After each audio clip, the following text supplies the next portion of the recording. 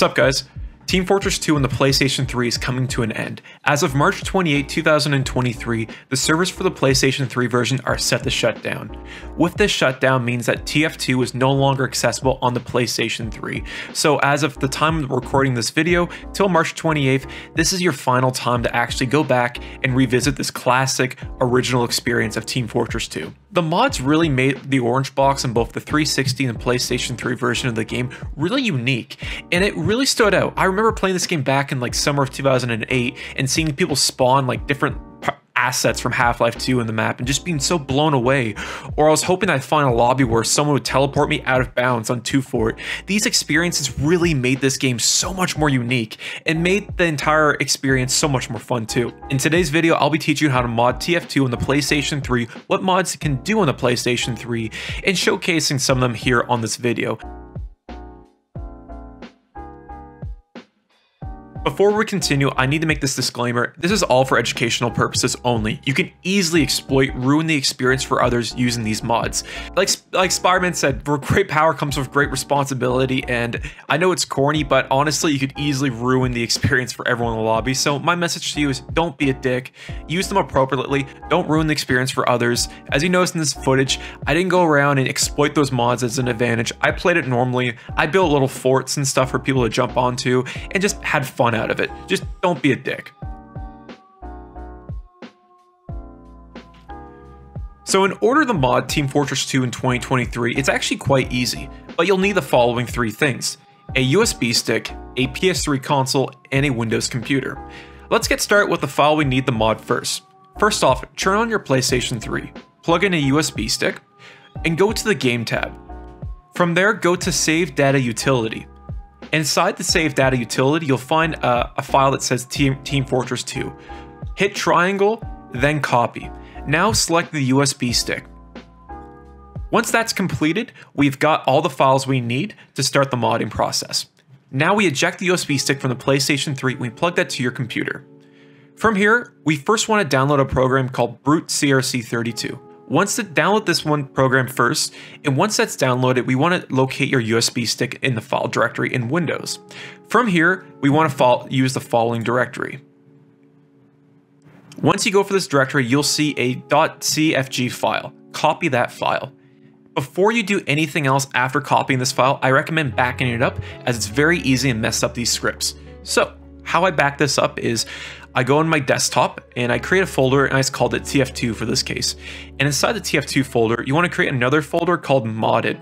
Now inside the TF2 folder, you want to copy the CFG file we pulled from the USB stick, and we also want to copy that same file into the modded folder.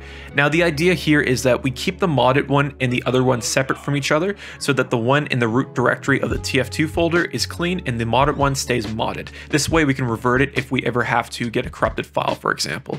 Now that the file has been backed up, we can now go back to the program we downloaded earlier in the video. Once that's downloaded, you want to extract Brute CRC to your desktop, and inside the file you'll find executable. Make sure you launch that as well. Once you launch the executable, you'll be presented with about 3 little windows there. You first want to hit the select window. Once that's selected, you then want to go to your file directory where you saved the modded file. In this case, where we made the backup, we're going to select the modded file. Awesome. Once that's selected, you then want to hit examine, and you'll see onto your far right that you'll see a hexacode that'll pop up. Make sure to note that, as we'll need that for later on in the video. Now, while the program is running, we want to open up the CFG file. You can use the following programs. You can use Notepad, Notepad++, or if you have an IDE installed on your computer, that works too. For this case of the tutorial, I'm be using Microsoft Visual Studio Code, but you can use Notepad++ or any other text editor. It should work fine too. Once the CFG file is open, you'll see some scripts and buttons assignment. This is the basis of modding on TF2 on the PlayStation 3. I believe by default, TF2 on the PS3 actually has SV_cheats enabled. All we're doing is assigning cheats to each button, and we can use multiple commands, as you can see here. From here, you can easily drag and drop the scripts on the website into your text editor of choice. I personally did this, and then I added my own custom scripts. If you guys would like, inside the description, my code will be there. All you have to do is basically the same thing as TF2 Modding Dojo, just copy and paste it into the text editor, and you're all set. Once that's copied over, make sure you save the file, but keep the program running and go back to brute crc32. Now remember that hex code I mentioned earlier in the video? Copy that over to the window down to your left bottom that shows there and click do it. Once that happens, it will freeze for 5 to 10 seconds. It'll have a prompt asking you to make the change. Make sure you hit yes, and then it will say successfully completed or bytes achieved or whatever it says there. Awesome. So once that's done, all we have to do is go back to the modded file that we just created and copy that over to the USB stick that we had used for the PlayStation 3. Once that's copied over, we go back to our PlayStation 3. Now on the PS3, all we have to do is go back to the game save data utility and then select our USB stick. From there, copy the TF2 file over to the PlayStation 3 and overwrite the existing one, and you're set. What kind of mods can you do in Team Fortress 2? Well, let's start with spawning objects. So, as mentioned before from the TF2 Dojo website, they have a list of objects you can spawn in the game.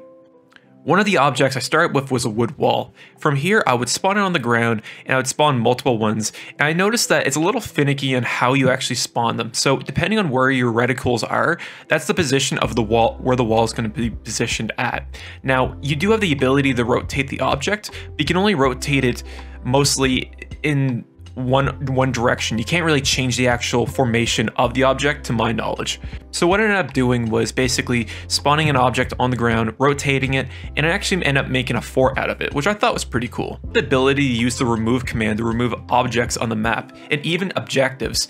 Just be careful not to select another player, as it will break the server, and I did this a few times by accident, and I did definitely ruin some games doing this.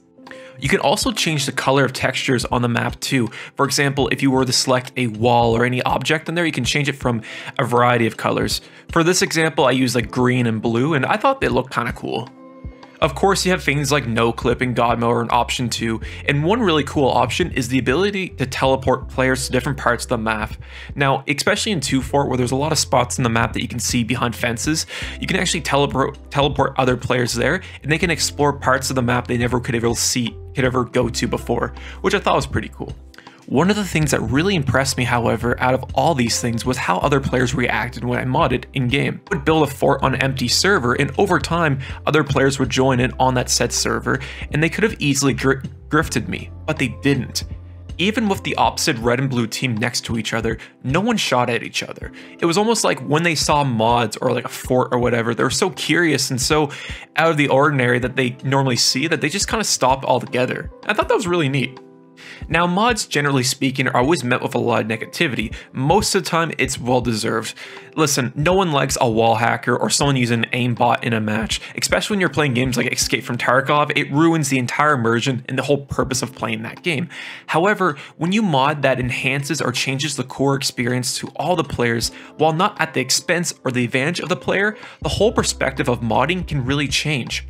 And this is one of the reasons why I made this video in the first place. Team Fortress 2 modding on the PlayStation 3 is a lot of fun and easy to do, and I'm going to miss exploring this with other players. Anyways, I hope you guys enjoyed this video. Leave a comment down below if this is the style of content you like to see on this channel, and share any fun memories you have of Team Fortress 2 on the PlayStation 3. And I do want to thank everyone for their support so far. I mean, I started this channel 3 weeks ago, and I've already have, 35 subscribers. To me, that's a big deal. Anyways, I really do appreciate it. Thank you guys. Until next time, see you guys later. Peace.